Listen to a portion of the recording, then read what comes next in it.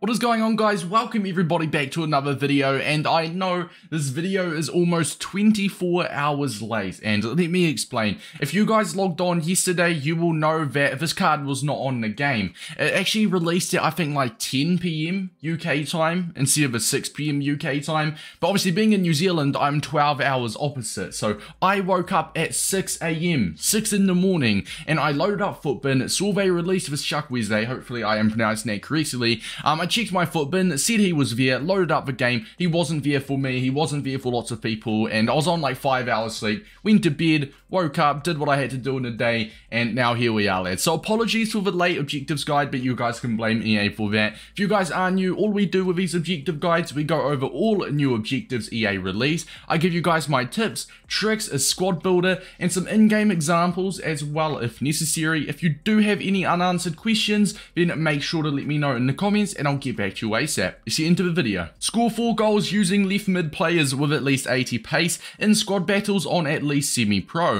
Quite self-explanatory, you can do this in rivals as well, but for the sake of the video, we will be focusing our attention on doing this in squad battles. Now, the score 4 goals using left mid players, if it's a player that has been position modified to left wing and you're playing him in the left mid position, that will not work, okay? On his card, it has to say LM, alright? That's the main thing. He can originally be a left wing and then you can position modify him to a left mid, then he'll be absolutely fine and that will indeed count. So just make sure the position on the card is LM. Assist 4 goals whilst having at least 5 midfielders in your starting 11. Assist 3 goals with a through ball using a right mid players.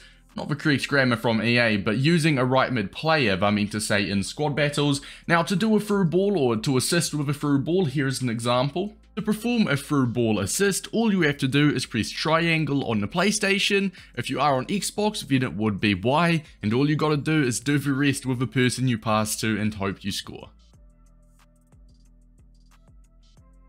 And using a right mid, exact same goes for the left mid formation, or sorry, not formation, position. LM, as long as it says RM on the actual like card, then you'll be fine. As for the 5 midfielder, we'll obviously get into the squad builder shortly. You've got score using La Liga players in 5 separate wins in squad battles. So it looks like this will take you guys 5 games. Let's say each game is 15 minutes long. It is going to take you roughly an hour and 15 minutes, which actually isn't very bad. That's not a bad time for this card in my opinion. Let's go ahead and you see into the squad builder. Right, so this is a squad builder we have come up with. Now you're probably going, Davis plays, mate. What are you doing? There's no centre backs. Well, basically, there's no like La Liga player requirement on it, if you get what I mean. Alright, so you do not need to have like at least 5 La Liga players, at least 7 La Liga players like EA often have done in the past. In fact, we do have 7 La Liga players anyway, coincidentally enough. But what I've done is the whole midfield and strikers, I've gone for La Liga. You do just need La Liga goals. You just need to score with a La Liga player in 5 separate wins, right? So if anything, you could literally just have to use 2 La Liga strikers and then have the midfield of your choice if you want. So you don't even have to pay attention to this midfield. You could just get Inaki Williams and Correa, and then you can search your club for your best centre mids, cam, right mid, left mid, etc. But for the sake of it, we're going to play it safe, alright? Better safe than sorry. Our whole midfield and our striker partners, Inaki Williams and Correa, they're all going to be La Liga simply because you're more likely, or you're highly likely to score with a striker or a midfielder more so than defenders. As I said, if you are confident in your ability to score if you only did have 2 La Liga players and that's your 2 strikers, if you're confident in that ability, or even 1 La Liga player, then all you need to do is you could literally just use your main team and then like sub in a La Liga striker if you really want to. Obviously assuming that you're in a formation with at least 5 midfielders, I think it was, and a right mid and a left mid. Speaking of a 5 midfielder formation, 3-4-1-2, left mid, 2 centre mids, a cam, and a right mid. Once again, making sure our left mid says LM on the card and our right mid says RM on the card. This is a lineup we have gone for. We've got Naki Williams paired with Correa, Robertone as our central cam with Danjuma as our left mid, Lamar and Sergi Dada as our 2 centre mids with the man himself who we're actually completing, Samuel Chukwueze, as our right mid. Once again, when it comes to the centre backs, you just want to put in the best players from your club. I know when it comes to chemistry, it will be a little bit different. Not everyone will be on full chem because maybe you're running maybe Premier League centre backs. In that case,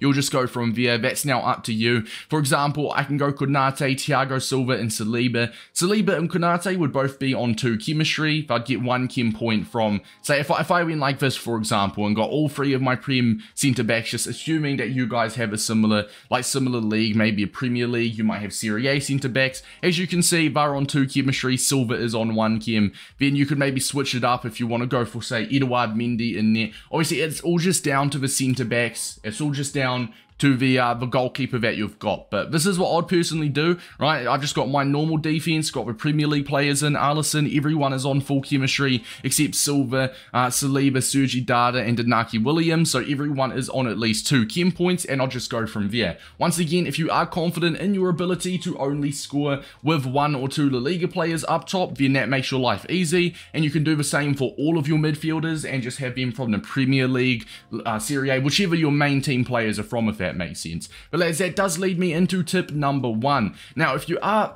substituting some of your main team players for some players like La Liga cheap players like I'm using here, then what you will want to pay attention to, what you will want to do is use your super subs. You can make up to 5 super subs this year, and not many people know that. Obviously, with the new FIFA, in real life, you're now allowed to make up to 5 subs, and you can do the same in FIFA 23. So get your 5 best players on the bench. If you're losing, if you're struggling, you can sub them on for some support. Tip number 2 is going to be chemistry styles. Here is a pre-recorded clip of how chemistry styles work, and just breaking it down if you're not sure. If you do know how chemistry styles work, then feel free to skip ahead 60 seconds. Chemistry styles, in my opinion, are so important, especially for the lower rated players, because it can make them perform a lot better in game. For example, this card right here, he is on 0 out of 3 chemistry points, which means I probably wouldn't worry about putting a chemistry style on him, because as you can see, he gets absolutely no boost whatsoever.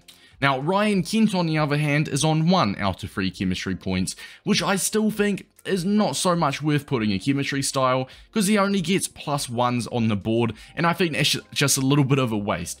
As for players that are 2 out of 3 chemistry points or more though, I do think that is where you're going to want to start getting some chemistry styles on them. For example, Ben Yedder is on 2 out of 3 and he's starting to get some +2s throughout the board. Therefore, I think all of your players that are at least 2 out of 3 chem points, it's worth getting a chemistry style on them. You can do so by going to Apply Consumable and going over to your Chemistry Style tab. There you will see all of the chemistry styles in your club. You've got attacking, midfielders, defending one as well. I would avoid using hunters though, because you don't really want to use that. It's a little bit, in my opinion, a little bit excessive for objectives. Now, this is a prime example of chemistry styles. Player from Valverde, who is on 3 out of 3 chemistry points, so the maximum points. As you can see, he's got an engine applied.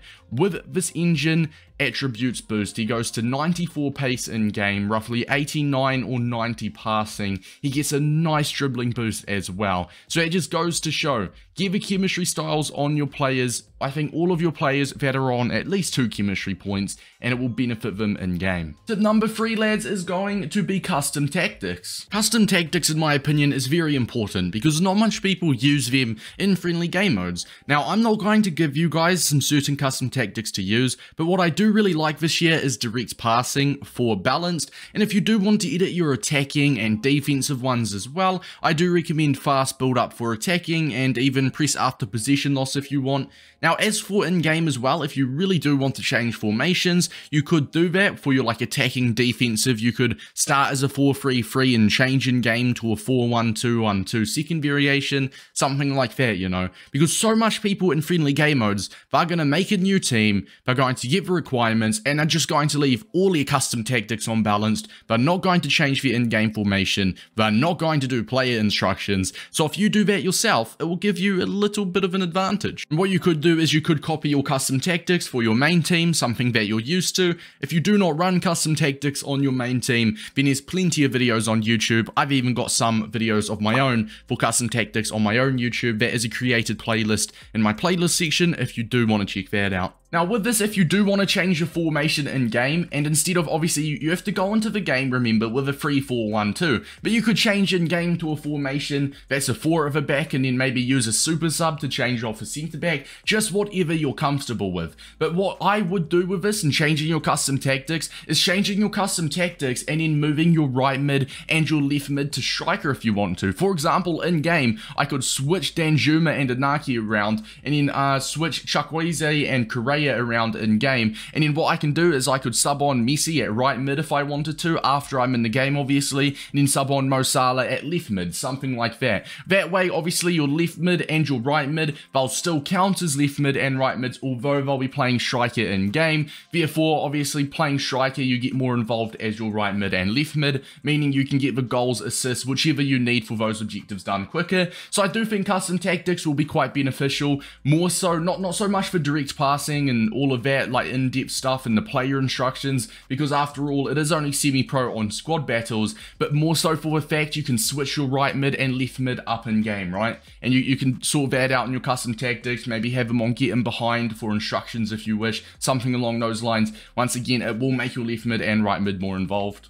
And tip number 4 / the squad battles tip. Now this is very important, and we go through this every time we have a squad battles objective, but basically you get 4 different teams every single squad battles reset, I guess you can say. Now as you can see, 88 rating and 33 chemistry, which tells me this is going to be a bloody good team, and yes, that is a very good team. Now it is only on semi-pro, so if you're good at the game, you'll be able to play this team on semi-pro with no worries whatsoever. But if you do struggle a little bit, and I know lots of people say there's no need to refresh, it's only semi-pro. Look, there are some people that are very good at foot champs, very good at online, but are horrible at playing the offline AI. Let me know if that's you. Personally, I mean, I've gone 16-2 or 16-3 back-to-back weeks, right? So I'm okay at foot champs, so I know my way around online. But when it comes to squad battles, the maximum I can do is like world class, at the absolute maximum. Even for the hard teams, I'd even have to sometimes put on professional, right? Because obviously online, offline is completely different. So this tip does apply to not only the newbies, but this could apply to someone that's just not very good at playing offline. But basically, as you can see, you want to play the worst team. 72 rating and 4 chemistry is the worst team in this selection. And as you can see, it is indeed an absolute dreadful team. Like you've got silver players, it's not going to load, is it? But it's basically a full silver side, so you will easily be able to beat this on semi-pro. Now, after you're done that, you will have an option. It's not there for me now because I've not played the game, but I will circle where the option would be. After I were to play this game on semi-pro, when I load back into the game, I will have an option at the bottom. Once again, it'll be circled where it would usually pop up, and it'll be by pressing square if you're on PlayStation or X if you're on Xbox to refresh your opponents. So you can play a game and you have that option every 10 or 15 minutes is the cooldown. So that's basically the time it takes to play a game, coincidentally enough. So you can play the worst team, refresh, play the worst team, refresh. That is if you don't care about your squad battle points, but you can basically just get it done in obviously 5 refreshes playing the worst team every single time. It would just be an absolute breeze. You could score 5-10 goals a match, chuck a film on, it'll be incredibly easy, because I don't have to say it, but scoring against a 4 chemistry, 72 rated team will be easier than an 88 rated and 33 chemistry team, right? And if you do go over your 40 match limit, which every time you refresh, obviously that will bump up by 4 because it's 4 teams every refresh. If you go over that 40 match limit, it still counts towards your objectives. It only means you will no longer get points for completing a squad battles game. So I would be a little bit wary of that if you are trying to get a good squad battles rank. But if you do not care about your squad battles rank, then there'll be no issues with that whatsoever. So let's for the objectives overview, aka the recap. Score 4 goals using left mid players with at least 80 pace in squad battles. Now once again, score 4 goals using left mids is Danjuma in the 3-4-1-2 formation for the example we've gone with, as long as it says LM on the card. And going back to that custom tactics tip, you can move them up to striker in game. Assist 4 goals whilst having at least 5 midfielders. The 3-4-1-2 does indeed have at least 5 midfielders. Assist 3 goals with a through ball using a right mid player, or bro, once again, his grammar is so annoying. They should get rid of the A or get rid of the S on players, right? Using right mid players or using a right mid player. But it's EA Sports, Twitter, and they do this all the time. It actually gets on my nerves, but it says 3 goals with a through ball using a right mid player in squad battles on at least semi-pro. In our case, it would be Chukwueze, who we're actually using. We're completing his objective, and we're using him to complete the objective. Once again, you do not have to use him. These two, same with the left mid, does not have like a La Liga thing on it. It does not have to be with a La Liga player. So if you do have a good right mid or left mid in your main team, you may as well use him. And then you've got score using La Liga players in 5 separate wins. Simple as, lads, remember the bench, custom tactics, chemistry styles, and as well, refresh your squad battle opponents, play the worst team each time. It's been your boy Davis. Once again, any unanswered questions, let me know down below, and I'll see you boys in the next one. Peace out, lads.